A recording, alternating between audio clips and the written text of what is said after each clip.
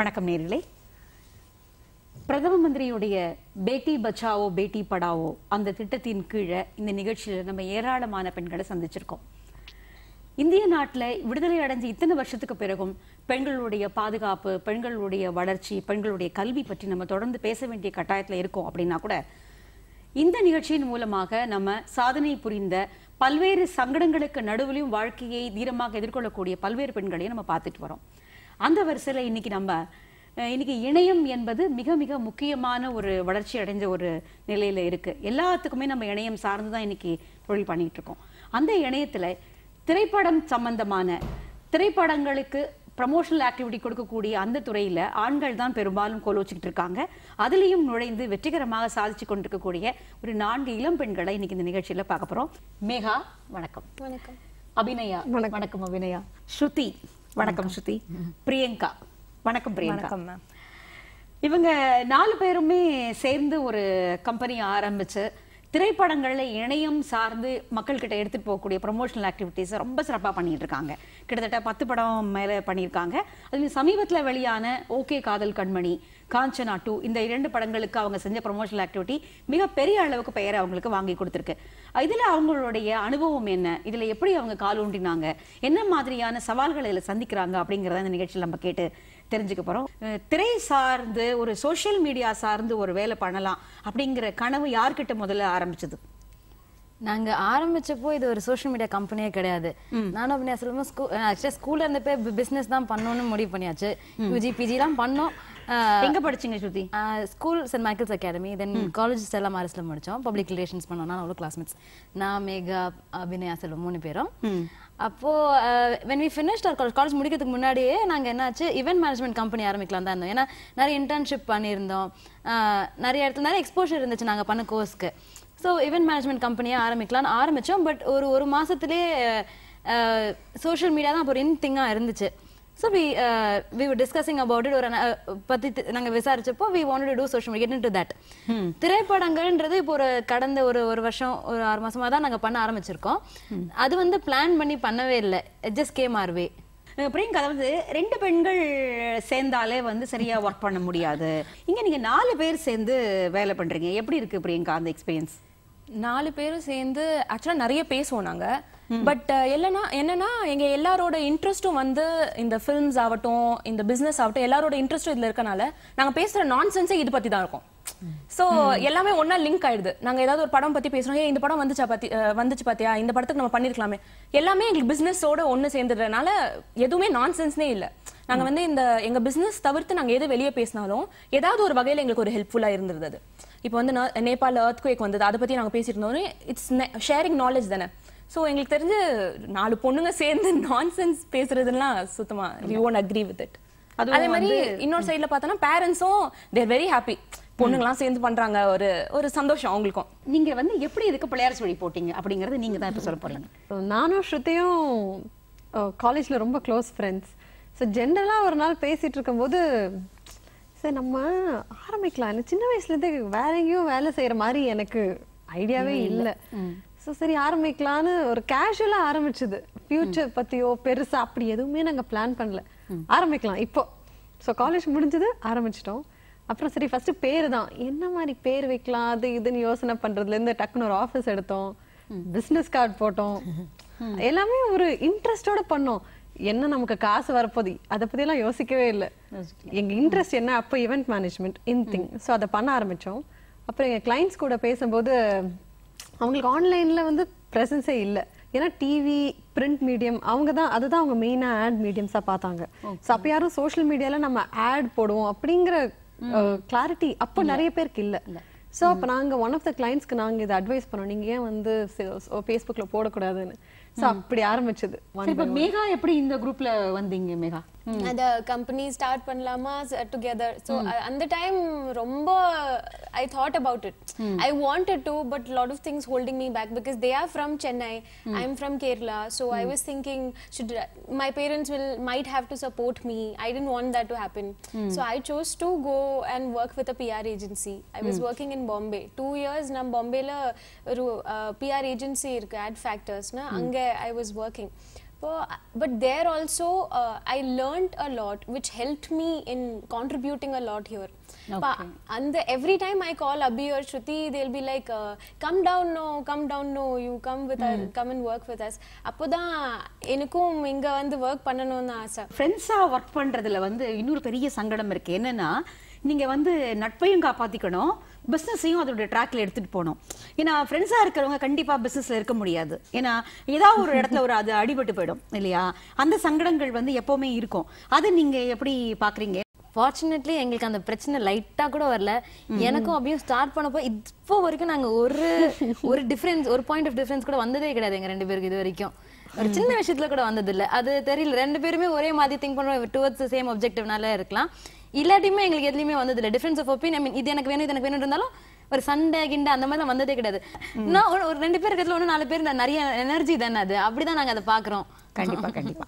சரி, இப்போ இதுல வந்து நீங்க வந்து ஒரு இடத்துக்கு வேலைக்கு போயிட்டு வர மாதிரியான விஷயம் இது கிடையாது. நீங்க வந்து கிட்டத்தட்ட சில நாளுங்கள்ல 24 மணி நேரம் கூட வேலை பண்ணி வேண்டி வரும். நீங்க ஒரு டார்கெட்டை முடிச்சு கொடுக்கணும் அப்படின்னா, அப்போ இந்த மாதிரியான வேலை நேரத்தை நீங்க எப்படி பாக்குறீங்க பிரியங்கா? இப்போ என்ன, ஃபர்ஸ்ட்லி பாத்தீங்கன்னா நீங்க ஒரு ஆஃபீஸ்க்கு நீங்க போய் வேலை செய்றீங்கன்னா அது ஆஃபீஸா மட்டும் தான் இருக்கும். இப்போ நாங்க வேலை செய்யற எங்க ஆஃபீஸ் வந்து ஒரு வீடு மாதிரி எங்களுக்கு. நாங்க வந்து ஆஃபீஸ்ல லேட் ஆயிடுச்சுன்னா ஆஃபீஸ்லயே தங்கிடுவோம் நாங்க. சோ எங்களுக்கு அது ஃபர்ஸ்ட் அந்த டிஸ்கம்ஃபர்ட் இல்ல. ஒரு நாள் 10 மணி ஆகுதா அப்படின்னு எல்லாரும் சரி அவ்வளவு தூரம் எதுக்கு திரும்பி வீட்டுக்கு போகணும், ஒருத்தங்க எங்க வீடு எல்லாமே வந்து ஒரு 10 kilometers away from office. So எல்லாருமே சரி ஆஃபீஸ்லயே தங்கிடலாம், எல்லாருமே ஒண்ணா தங்கிடுவோம். சோ நெக்ஸ்ட் டே மார்னிங்ல இருந்து எழுந்து again we'll continue work. So எல்லாருக்குமே வந்து ஸ்பேர் Dress வீடு ஆஃபீஸ்ல இருக்கும். So it's office come home அப்படின்ற மாதிரி தான் எங்களுக்கு. That is one thing. Secondly இப்போ எப்படின்னு பாத்தீங்கன்னா மீடியான்னு எடுத்தாலே வந்து இந்த ஆர்டர்ஸ் இருக்கும் எப்பவுமே. ஏன்னா ஆஃபீஸ் வந்து 5 மணி 6 மணிக்கு முடிச்சுட்டு போயிடலாம் அப்படின்னு நம்ம நினைச்சாலும் அப்பதான் நம்மளுக்கு கிளையன்ட் சைட்ல இருந்து கால் வரும், வரீங்களா ஒரு மீட்டிங் இருக்கு அரேஞ்ச் பண்ணலாம் அப்படின்னு சொல்லிட்டு சிச்சுவேஷன் வரும். அப்படி வரும்போது என்ன பண்ணுவோம்னா யூசுவலி 2 பேரா நாங்க போவோம். தனியா போக மாட்டோம், யூசுவலி 2 பேரா நாங்க போவோம். அது வந்து சேஃப்டிக்குன்னு மட்டும் இல்ல, பட் இட்ஸ் ஆல்சோ ஒரு கன்வீனியன்ஸ் இல்லையா 2 பேர் போகும்போது. சோ 2 பேர் போவோம். இப்போ பைக்லயோ கார்லயோ எப்படி போனாலும் ஒரு 2 பேர் போவோம், மீட்டிங் அட்டெண்ட் பண்ணுவோம். Will keep the others posted. நாங்க மீட்டிங் முடிச்சிட்டோம், நாங்க இப்போ வீட்டுக்கு கிளம்புறோம் அப்படின்றது. So somebody is always aware. இன்னொருத்தவங்க என்ன பண்ணிட்டு இருக்காங்கன்றது எல்லாருமே aware.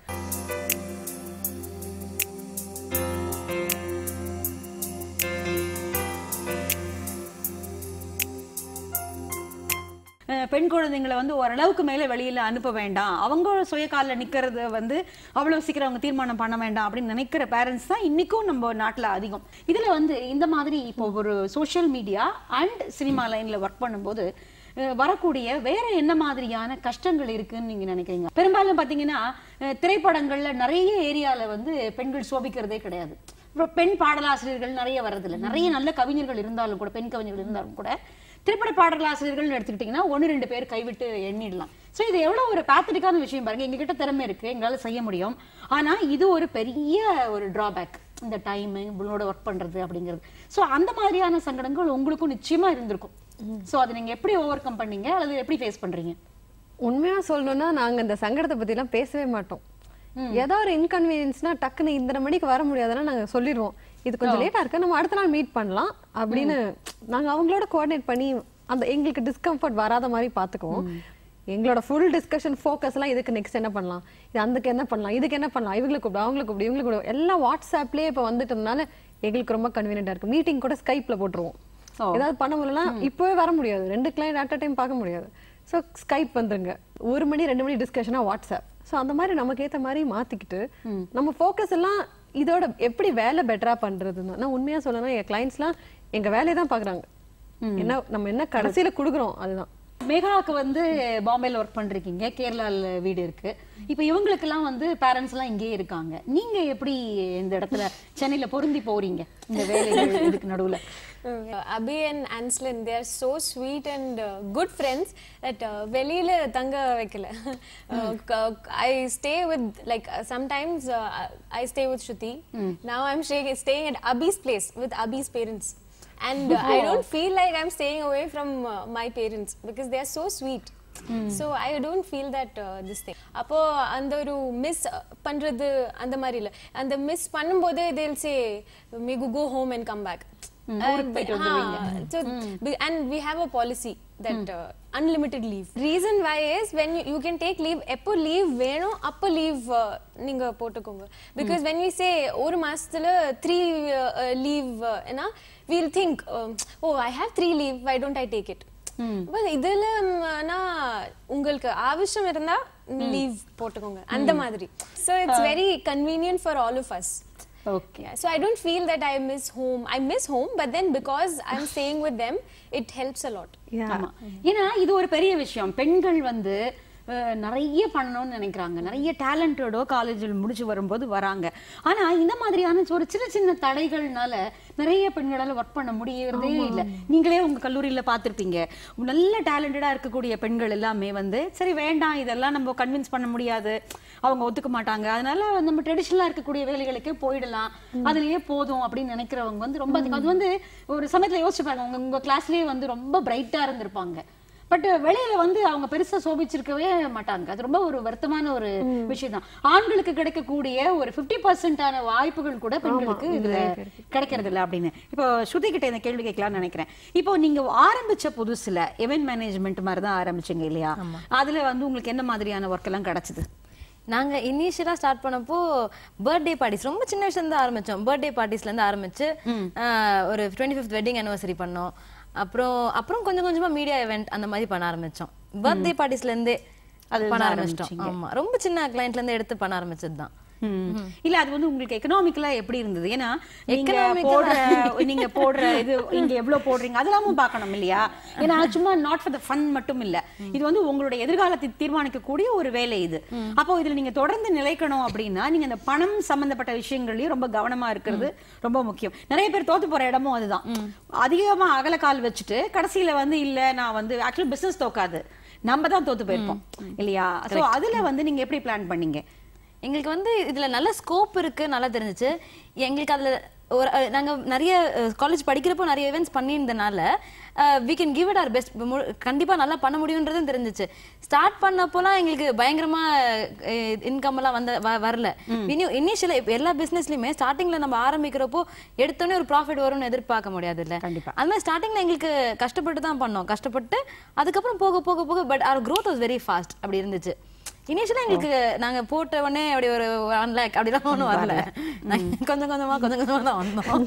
இதுல அந்த கணக்கு வழக்குகள்லயும் நம்ம சரியா இருந்தால் மட்டும்தான் நம்ம வந்து பிசினஸ்ல வந்து நம்ம அட்லீஸ்ட் நம்ம கையை கடிக்கலைன்னா கூட ஓரளவுக்கு நிதானமான ஒரு, ஏன்னா நீங்க வந்து ஆபீஸ் எடுத்திருக்கீங்க, அதுக்கான ஆட்களை போட்டிருக்க போறீங்க, வெளியில தான் பாதி வேலைகளை வந்து நீங்க வெளியில தான் அவுட் சோர்ஸ் பண்ணி தான் பண்றீங்க. சோ ஒரு ஆண்டர்பிரனர் அப்படின்னா இந்த விஷயங்கள் எல்லாமும் கவனத்துல எடுத்துக்க வேண்டியது ரொம்ப ரொம்ப இட்ஸ் நாட் அ ஃபன் மட்டும் இல்ல. இப்ப 4 ஃப்ரெண்ட்ஸ் சேர்ந்து ஒர்க் பண்ற ஃபன் மட்டும் கிடையாது, இதுக்கு பின்னாடி ஒரு சீரியஸ் பிசினஸும் இருக்கு. மேபி உங்களுக்கு ஆபீஸ்ல ஒர்க் பண்றது ஃபன்னா இருக்கலாம், ஆனா உங்க கிளைண்ட்ஸ்க்கு அது இல்ல, அது ஒரு பிசினஸ் உங்க கிளைண்ட்ஸ் பொறுத்த வரைக்கும் இல்லையா? சோ அதனாலதான் அதை கேக்குறேன். இப்போ என்னன்னா மேம், யூசுவலா ஒரு ஆபீஸ் நீங்க பாத்தீங்கன்னா அதுல வந்து ஒரு ஆபீஸ் பாய் இருப்பாங்க, ஒரு அக்கௌண்டன்ட் இருப்பாங்க, ஒரு ஃப்ரண்ட் டெஸ்க்ல ஒருத்தங்க இருப்பாங்க, ஒரு மேனேஜர் இருப்பாங்க. அப்படி எங்க ஆபீஸ்ல நாங்க 4 பேருமே 4மே. சோ எப்படின்னா டீ வேணும்னா நாங்களே போட்டுப்போம்.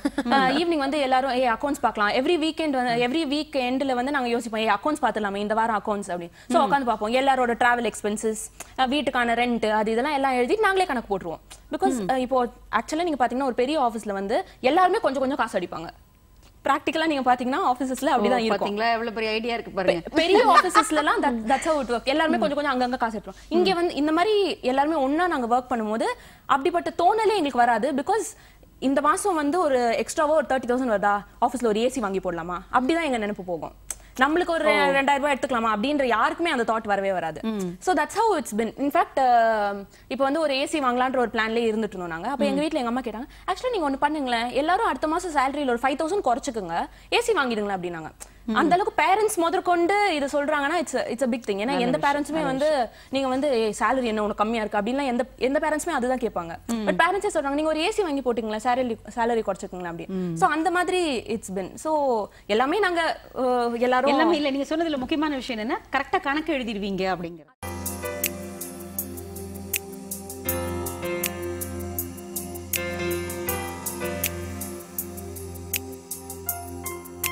என்னதான் வந்து நம்ம ஜாலியா இருக்கிறது ஒண்ணு, எங்களுக்கு டெட்லைன்ஸ் இருக்கும்.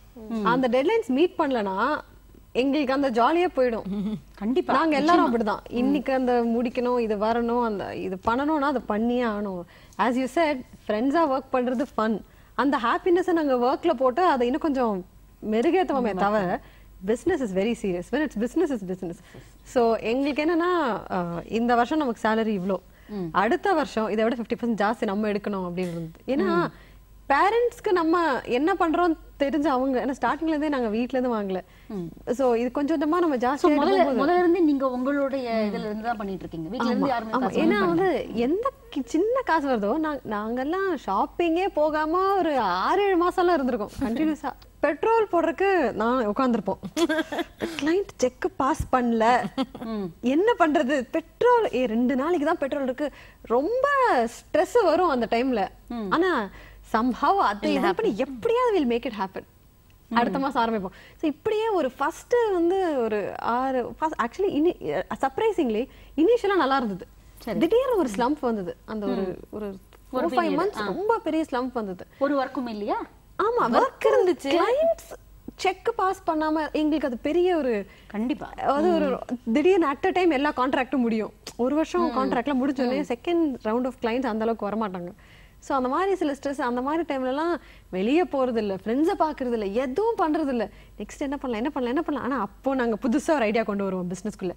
எப்படி அந்த மாதிரி டைமில் பிஸ்னஸ் எப்படி பஸ்ஸிலலாம் போக வேண்டிய இது. ஏன்னா அப்போ நாங்கள் யூஸ்வலாக அப்படி இருக்க மாட்டோம். ஸ்டார்டிங்கில் காசு நிறைய வருது அப்படி இப்படி இருந்துட்டு ஒரு ஸ்ருதி கிட்ட ஒரு கேள்வி கேட்டு வந்துடுறேன் அபிநயா. அதாவது இப்போ வந்து இந்த மாதிரியான சோஷியல் நெட்வொர்க்கிங்குள்ள ஒர்க் பண்ணலாம் அப்படின்னு வரும்பொழுது நீங்க எல்லாருமே மீடியால இது படிச்சிருக்கீங்க. ஆனா சோஷியல் நெட்வொர்க்கிங் வந்து இந்த இணையம் சார்ந்த விஷயங்கள் இவ்வளவு நல்லா கிளிக் ஆகும் அப்படிங்கிற ஐடியா வந்து உங்களுக்கு எப்படி வந்தது? ஏன்னா யங்ஸ்டர்ஸ் ரெகுலரா ஃபேஸ்புக்ல எல்லாத்துலயுமே ரொம்ப ஆக்டிவா இருக்காங்கிறது வேற விஷயம். ஆனா இது ஒரு பிசினஸோட நீங்க லிங்க் பண்ணலாம் அப்படிங்கிற டேஸ்ட்டை, அந்த வெற்றியை வந்து எந்த ஒரு இது ஒர்க் உங்களுக்கு முதல்ல கொடுத்தது? நாங்க முக்காவாசி பேர் ஸ்பெண்ட் பண்றதே அதுலதான். நாங்க மேக்ஸிமம் ஸ்பெண்ட் பண்ற டைமே அந்த சோஷியல் மீடியா அங்கதான் ரீச் பண்ண. அது என்னன்னா இப்போ நாங்க ஸ்டார்ட் பண்ணப்போ இங்க சென்னையில தமிழ்நாட்டுல இட் வாஸ் கம்மியா இருந்துச்சு. பட் மித்த இடத்துலலாம் it was growing, it was already there. So looking at that இங்கேயும் அந்த மாதிரி டெஃபினட்டா அதுக்கு நல்ல ஸ்கோப் இருக்கு அப்படின்னு பண்ண ஆரம்பிச்சது தான். ஃபர்ஸ்ட் உங்களுக்கு அதுல அந்த சோஷியல் நெட்வொர்க்கிங்ல ஆட் கொடுத்து பண்ணி வெற்றிகரமா வந்த பிசினஸ் என்ன? Wedding directory. அவங்களுக்கு it was a very good idea. அவங்களோட என்ன பண்ணலாம்ன்றப்போ social media was one of the ideas. So அதை பண்ண ஆரம்பிச்சோம். ரொம்ப நல்ல அவங்களுக்கு அதுல இருந்தா மேக்ஸிமம் ஜெனரேட்டே பண்ணாங்க. சோ அப்படிதான் ஓகே இது ஒரு பயங்கரமான விஷயமா இருக்கே அப்படின்னு அதை பிடிச்சிக்கிட்டோம். சோ அதுல இருந்து தொடர்ந்து நீங்க இந்த இதுல தான் பண்ணிட்டு இருக்கீங்க. உங்களுடைய பெயர் அதிகமா அடிபட்டது வந்து நீங்க 10 படங்கள் பண்ணியிருந்தா கூட இப்ப சமீபத்துல வந்த ஓகே காதல் கண்மணி, காஞ்சனாக்கு நீங்க பண்ண ப்ரமோஷன்ஸ் வந்து ரொம்ப நல்லா இருந்தது அப்படிங்கிற மாதிரி நிறைய மற்ற ஊடகங்கள்லயும் உங்களை பாராட்டி நிறைய ஆர்டிகல்ஸ் எல்லாம் வந்திருந்தது பார்த்திருக்கோம். அதுல நீங்க எப்படி உங்களுடைய இடத்தை தக்க வச்சுக்கலாம்னு நினைக்கிறீங்க பிரியங்கா? ஆக்சுவலி ஒரு வகையில பாத்தீங்கன்னா பெண்களா இருக்கிறதே வந்து ஒரு ஒரு ஒரு பூஸ்டிங் பாயிண்ட் தான். எப்படின்னா திரும்பி பார்ப்பாங்க எல்லாருமே. நம்ம வந்து புதுசா ஒண்ணு பண்ணோம்னா கண்டிப்பா திரும்பி பார்ப்பாங்க, நம்மள நோட்டீஸ் பண்ணுவாங்க. பிகாஸ் பொண்ணுங்க பண்றாங்க அப்படின்றது பாத்தியா 4 பொண்ணுங்க பண்றாங்க. பிகாஸ் நீங்க சொன்ன மாதிரி மீடியால எல்லா ஸ்பியர்லயுமே வந்து ஜெனரலா பசங்க தான் அதிகம். சோ இப்பயே பாத்தீங்கன்னா நீங்க ஒரு படம் பண்றாங்கனாலே 4 அசிஸ்டன்ட் டைரக்டர்ஸ் 5 அசிஸ்டன்ட் டைரக்டர்ஸ் இருக்குன்னா கண்டிப்பா ஒரு பெண் அசிஸ்டன்ட் டைரக்டர் இருந்தா பெட்டர் அப்படின்னு நினைக்கிறாங்க. ஏன்னா காஸ்டியூம்ஸ் பாக்குறதுக்கு ஹீரோயின்ஸ் கிட்ட பேசுறதுக்குலாம் கன்வீனியன்ட்டா இருக்கும். இப்போ அதே மாதிரி கேர்ள்ஸுக்கான ஒரு இடம் கண்டிப்பா இருக்கு. இப்போ வந்து மேகா கிட்ட, ஏன்னா மத்த எல்லாருக்கும் தமிழ் நல்லா தெரியுது, நீங்க வந்து இங்கேயே இருக்கீங்க, உங்களுக்கு இந்த மண்ணோடைய இதெல்லாம் உங்களுக்கு ஓரளவுக்கு புரியும். பட் இந்த தமிழ் சினிமாவை பொறுத்த வரைக்கும் மேகாவுடைய கான்ட்ரிபியூஷன் என்ன இந்த ஒர்க்ல? Tamil cinema Malayalis generally Tamil cinema ரொம்ப பார்க்கும். நான் அந்த மாதிரி பார்க்காது. But after coming here I joined movies this thing started only after joining Uptown Ideas. Before that I used to watch movies, I used to think they could have done better, and mostly na Hindi and English movies da paapom. I think like that. But after coming here I watch movies with them. They go out for Tamil movies and they're like, no, you have to watch it. Now you're working with us, you paathe avunu andha madri. They help me understand the whole thing, and I'll ask them also like, why is it in Chennai it's like this, and in Bombay I've observed something that's different. So I tell them that can't we use this tactic here? like Chennai the crowd is different, so அந்த மாதிரி tactic இங்க click ஆகாது.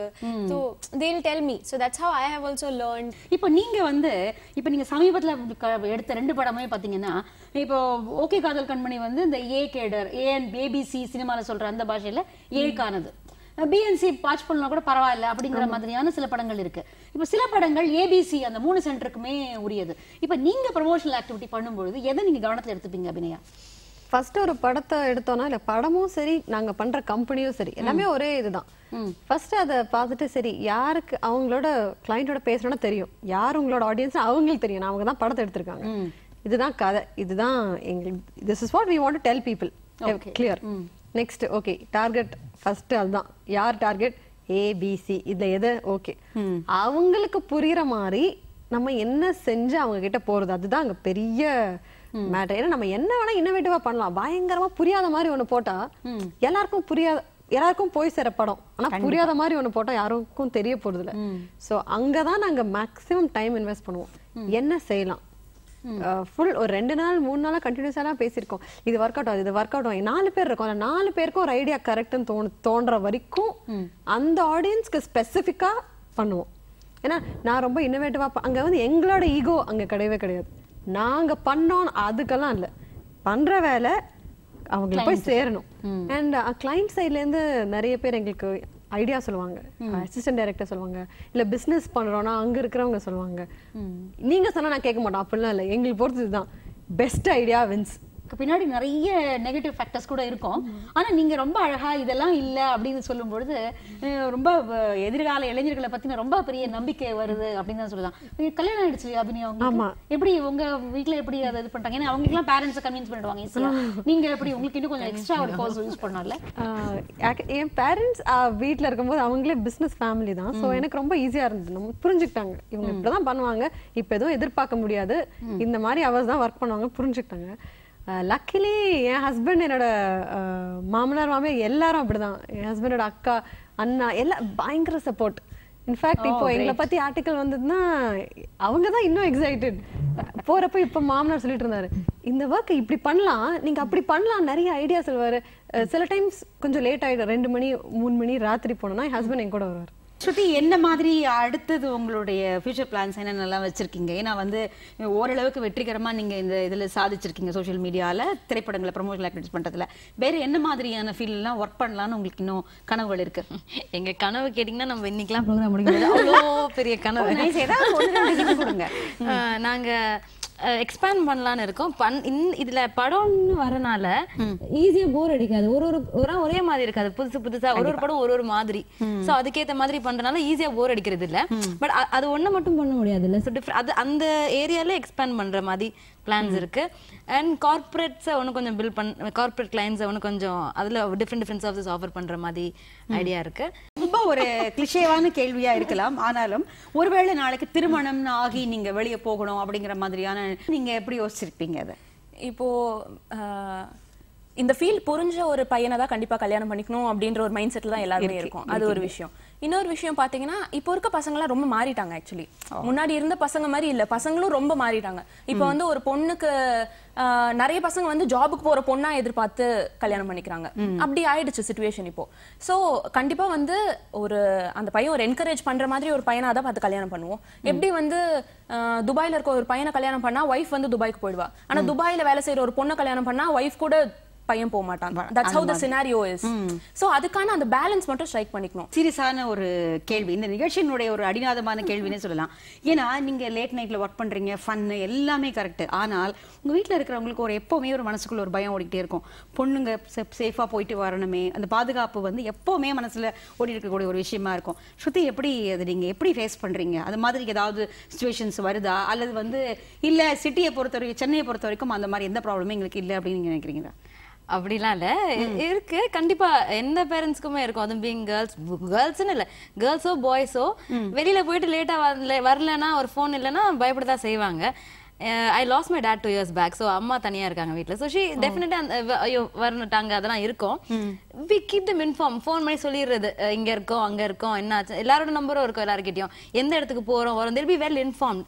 So அந்த அது இருக்கிறது இல்ல பயம்ன்றது இந்த ஃபீல்டுன்னு இல்ல எந்த ஃபீல்டு நான் ஒரு டீச்சரா இருந்தாலுமே ஒரு 2 மணிக்கு வீட்டுக்கு வர வேண்டியது 3 மணி ஆச்சுன்னா அந்த பயம் இருக்கதான் செய்யும் கண்டிப்பா. சோ அது அந்த அளவுக்கு தான் தவிர they've been very supportive-ஆ இருந்திருக்காங்க அம்மாவும் சரி வீட்ல எல்லாரும் சரி இல்ல நீங்க எல்லாரும் வெளியில ஒர்க் பண்ற சமூகமும் அப்படி இருக்கு அப்படி நீங்க நம்புறீங்களா? ஃபார்ச்சுனேட்லி இது வரைக்கும் நாங்க ஒர்க் பண்ண கிளைண்ட்ஸ் எல்லாருமே ரொம்ப ரொம்ப ரொம்ப நல்லவங்களா இருந்திருக்காங்க. சோ எங்களுக்கு அந்த இன்செக்யூர் ஃபீலிங்லாம் வந்ததே இல்லை எங்க கிளைண்ட்ஸோட இது வரைக்கும் வந்ததே இல்லை. இந்த குழந்தைகள்லாம் வந்து அவங்களுக்கு இந்த மாதிரியான இந்த இடத்துக்கு கொண்டு வந்து விட்டு அவங்களுடைய பெற்றோர்களுக்கும் உறவினர்களுக்கும் தேங்க் பண்ணணும் அப்படின்னு நினைக்கிறாங்க. ஒரு நல்ல ஒரு கெஸ்டர். சொல்லுங்க ஸ்ருதி. எங்க வீட்ல யாருமே பிசினஸ் எங்க ஃபேமிலி க்ளோஸ் ஃபேமிலி வந்து யாரும் பிசினஸ்ல இல்ல, டீச்சர்ஸ் இன்ஜினியர்ஸ் இருக்காங்க. அந்த மாதிரி ஒரு நிலைமையில இந்த ட்ரஸ்ட் பண்ணி எங்களை ஒரு பிசினஸ்க்கு எங்களை ஸ்டார்ட் பண்ண விட்டதுக்கு ஃபீல் வெரி வெரி கிரேட்ஃபுல். அவங்க அந்த இடத்துல அவங்க அந்த சப்போர்ட்டை காமிக்கலன்னா இந்த இடத்துக்கு நாங்க வந்திருக்க மாட்டோம். கண்டிப்பா நிச்சயமா. 2 அண்ணனும் இன்ஜினியர்ஸா இருந்து நீயும் இன்ஜினியரிங் போன்னு என்ன தள்ளி விடாம நீ என்ன எடுக்கிறியோ எடுத்துக்கோ, உன்னோட ஸ்பேஸ் நாங்க கொடுக்குறோம், உனக்கு எது சரி தப்புன்னு உனக்கு தெரியும், we are confident about you அப்படின்னு என் பேரண்ட்ஸ் சொன்னாங்க. எங்க அண்ணன்களும் 2 பேரும் ரொம்ப சப்போர்ட்டிவா இருந்தாங்க, ரிலேட்டிவ்ஸும் அதே மாதிரி. சோ அதுக்கு வெரி பிக் தேங்க்ஸ் டு நிச்சயமா. மேகா உங்களுக்கு? Both my parents are government employees. No one does business in my family, as she said. But then I said, Papa, I want to do public relations. He's like, what is PR? But he never said, no, don't do. I was like, okay, that's what you want to do. Okay, do that. Bombay poi work பண்ணனும்னு சொல்லிட்டான். I was like, Papa is like very far, but okay, go. Then I said, no, I'm quitting. I'm coming to Chennai. I'm working with them. Okay, go. They never said. They were like, think about it. You think about it. Nee adipatti yosichu nee da decide பண்ணனும். If it's a mistake, it's your this thing, but you decide. And the madri every step they have been very supportive. And special mention to my relatives and my brother, my family, his family எல்லாருமே. கண்டிப்பா ரொம்ப அழகான விஷயம். ஏதோ பெண்ணுங்கன்னா மாடர்னா இருந்தா அவங்க வந்து திமிரா இருப்பாங்க, அடுத்தவங்களை மதிக்க மாட்டாங்க, அப்படியெல்லாம் எதுவுமே இல்லை. நல்ல ஒரு சமூக ஒழுக்க விதிகளையும் ரொம்ப அழகா கடைபிடிச்சிட்டு பிசினஸ்லயும் ரொம்ப அழகா பண்ண முடியும் அப்படிங்கறத வந்து இந்த பெண்கள் இன்னைக்கு நிரூபிச்சிருக்காங்க. இதே மாதிரியான தொடர்ந்து வரக்கூடிய நிகழ்ச்சிகளையும் நமக்கு இந்த மாதிரியான குழந்தைகளை பார்க்கலாம். நன்றி, வணக்கம்.